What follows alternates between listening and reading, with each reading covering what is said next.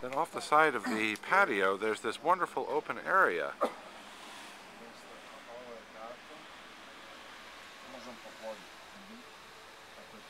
telefon.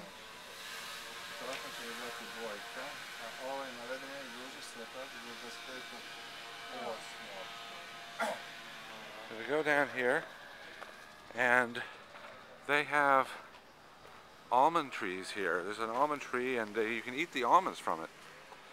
And there's also wild capers and some other things that are very nice. But you can see this is a very nice piece of property here because you've got the monastery there, you have the beautiful ocean there, we swim down there in front of the monastery, and you've got the house there.